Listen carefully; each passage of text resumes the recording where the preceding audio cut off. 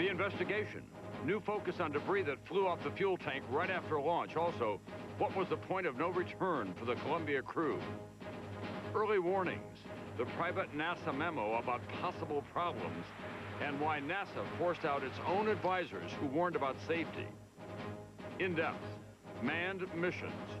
Why launch people into space when most science experiments can be done without them?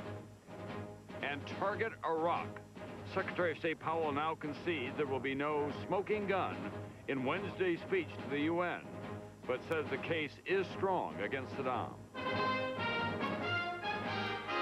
From NBC News World Headquarters in New York, this is NBC Nightly News with Tom Brokaw.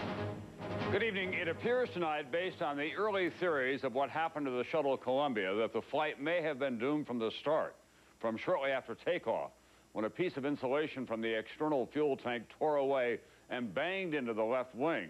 It apparently damaged some of the heat tiles, which are there to protect the shuttle against the very high temperatures generated during re-entry. That's the leading theory tonight, and if it holds up, the chances of fixing it during the flight were very remote. The investigation is the immediate focus now, but the long-range future of the shuttle also is in play, and tomorrow, the president will attend a memorial for the lost astronauts. We're going to begin tonight with NBC's Robert Hager at the Johnson Space Center in Houston. Robert? Tom, here's how that theory works, that the insulation ripped off the top of the external fuel tank at liftoff and hit the backside of the left wing back here, may have knocked off some of the shuttle's protective heat tiles, and in turn, when the shuttle re-entered the atmosphere without this apparatus now, that heat may have penetrated the heat of re-entering the atmosphere through the area of the missing tiles and damaged something in here that caused the shuttle to break up. Today, NASA said it had studied pictures of that liftoff while the shuttle was in orbit, but decided the maximum damage could have been to an area about 7 inches by 30 inches, and that shouldn't be a safety problem, according to shuttle program manager Tom Dittemore. Even though you might have localized structural damage, you would not have damage sufficient to cause a catastrophic event, nor impact the flying qualities of the vehicle. Here are pictures of that debris ripping off the external tank a minute 20 seconds after launch and hitting the shuttle. In this close-up, this is the external tank. This is the nose and left wing of the shuttle. Watch now, here's the insulation coming off the external tank. Now it disappears behind the wing, which is when it strikes the wing's underside. Then it reemerges in a cloud of debris that could include some of the tiles it may have knocked off. NASA saw this video a day after the launch and could have asked the military or spy agencies to try to get super close-ups from satellites or high-powered telescopes on the ground to further assess tile damage. But officials say now they just didn't believe it would help, and in any event, didn't think it was a safety issue. It was NBC's Jay Barbary who this morning first uncovered that NASA engineering report warning of a possible 30 inches of damage. Unfortunately, there are a lot of routine memos like this that are given out daily, but in this case, they should have paid more attention to it because this could have been the cause of Columbia's tragedy. In California, Caltech astronomer Anthony Beasley, watching the shuttle just beginning to descend on Saturday, believed he saw something already starting to stream off the shuttle.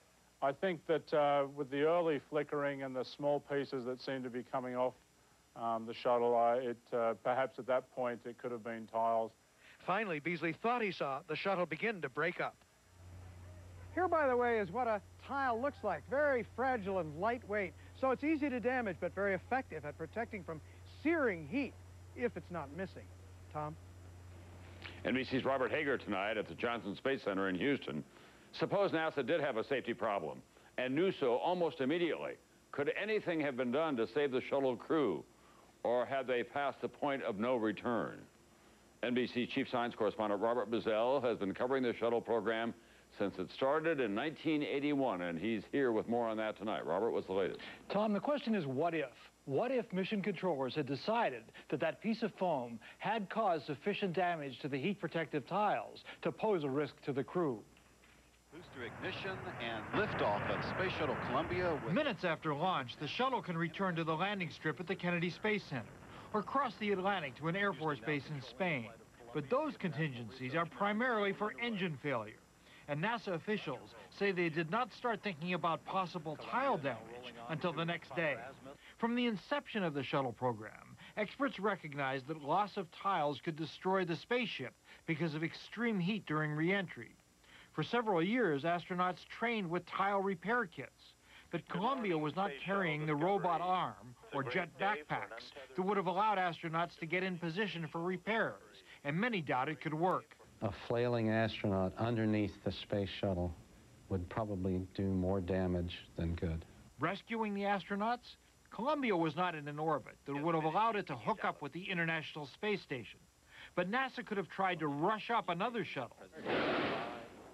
The next mission was planned for about a month from now, and Columbia had enough supplies for another 2 weeks or so in space.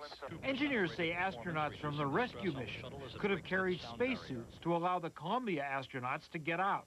That's a science fiction scenario, but it's the kind of thing that the people at NASA have done in the past before they make science fiction movies about them. A last option? Columbia could have flown in at an angle to put most of the heat on the undamaged right wing, a plan NASA said today would be difficult and highly dangerous. But the bottom line is NASA did not consider the problem serious because insulation had struck the shuttle before. An accident can happen several times and not cause a disaster. Remember, shuttle O-rings had failed 9 times before that problem destroyed the Challenger. Tom? Thanks very much, NBC's Robert Bazell tonight. Soon after the full extent of the Columbia disaster was realized, we began to hear that there had been warnings that the shuttle program was pushing the safety limits. And those sounding the warnings soon found themselves on the outside looking in. Why? NBC senior investigative correspondent Lisa Myers now.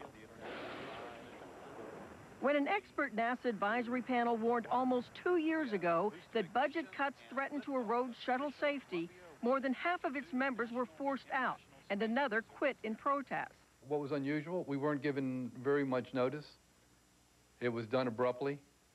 It had never been done abruptly before. Dr. Norris Crone says members were upset about being removed in the middle of their terms.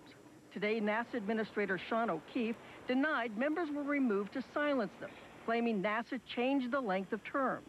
Well, it was, again, based on this proposition that we really want to infuse fresh, new talent to the thought and the consideration of all the things that go on in safety.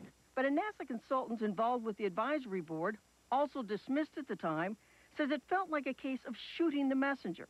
We had been pushing hard on a number of key issues regarding upgrading of the space shuttle, and that might have played a part in it. The advisory report being prepared at the time warned that current and proposed budgets are not sufficient to improve or even maintain the safety risk level of operating the space shuttle.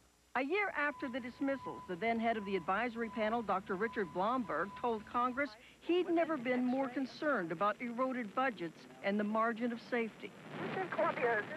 You just never know when you cross that line. And GAO investigators have warned twice that workforce cutbacks threaten safety. Even the head of the group that maintains and refurbishes the shuttle told Congress, "I am more pessimistic today than I have been in the 17 years that I have been doing this, because the ice is getting thinner under our feet."